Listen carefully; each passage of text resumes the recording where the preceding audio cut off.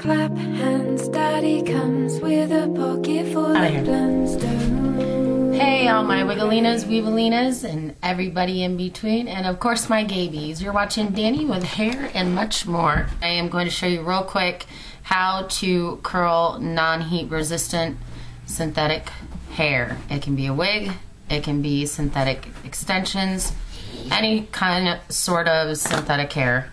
So anyway, I think what we'll do is we'll start with the hair first.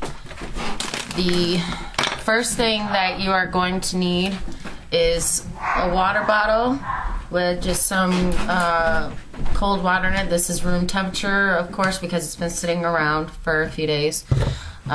Brush and a curling iron. This is just a simple Conair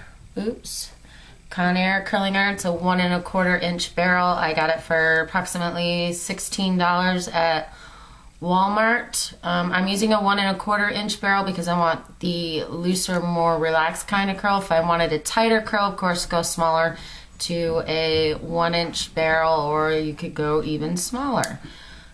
So, curling iron.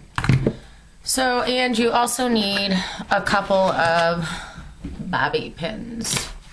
So, pretty expensive things that you need as tools to do this. Water is free. Water bottle you can get at the dollar store for $1. You can also get it at Walmart, probably for 99 cents, $1 too. So what we are first gonna do is I'm gonna grab a piece of hair. We're gonna brush it out real quick, just like so, as if you needed to know how to brush your hair. I don't know, sometimes I see some people who need to learn how to brush their damn hair. So, onto the curling iron. I have this set on 1, the absolute lowest. This goes up to 20, looks like 25, I think. Goes up to 25, I have it on 1. On non-heat resistant synthetic hair, 1. Do not go any higher. On the Futura hair, you can go higher. You can go as high as an 8 on that. But this is not Futura. This is non-heat resistant. But I'm going to show you that it is heat resistant. I know some of you watching this probably have already seen this done a million times. But I'm doing it for the people who don't know about this little secret. Excuse me. So hold it there about 20 to 30 seconds will probably suffice. If you're taking thinner pieces of hair, don't hold it. Probably 10 seconds is enough, because the water is going to evaporate from the hair much faster. The thicker, the more time it takes for the water to evaporate. You don't want to let it completely evaporate on the curling iron, because then you're going to start melting the hair, and you don't want to do that. So you're just going to pin it up like I just did. Grab yourself another piece of hair, spritz it, and brush it through a little bit. Make sure you get all of the water all the way down to the ends, because when I first started doing this, I did make a mistake and didn't get all the way down to the end, curled it and melted it.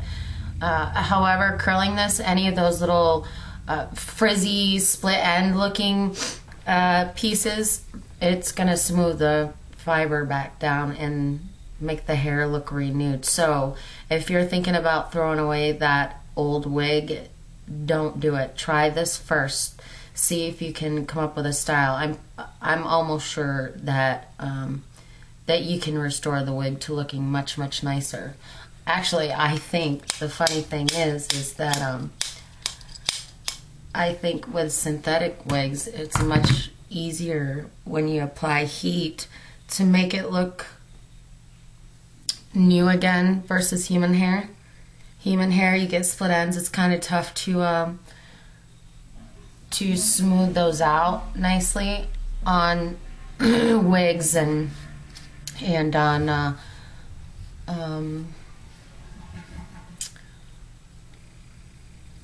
Ooh, little brain fart there, sorry. On wigs and extensions, there we go. Just took me a minute to spit it out. I'm really, really tired today. I didn't sleep well last night. I'm having pains in my side quite a bit lately.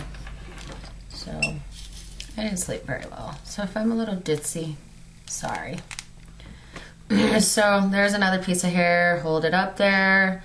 You know, you can count if you want. As you go and do this more and more, you'll know when to release without sitting there going 1, 1,000, 2, 1,000, 3, 1,000, so on.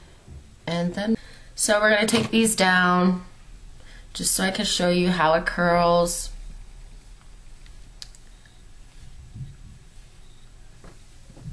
And bam, there you have it. Some nice body. 1 1/4 inch barrel will give you more of a body loose curl, like I said, and a 1 inch or smaller will give you a tighter curl if you're looking for a tighter curl. I like the loose curl. I think it looks best on me on occasion when I really want to, you know, be like crazy. I'll go with the tighter curl because it makes it much, much bigger hair. So, but I like this best. So here it is. I hope this helped you out quite a bit. So that's pretty much it for this little tutorial. And yeah, so that's about it. So I hope you like it. And don't forget to rate, comment, and of course subscribe.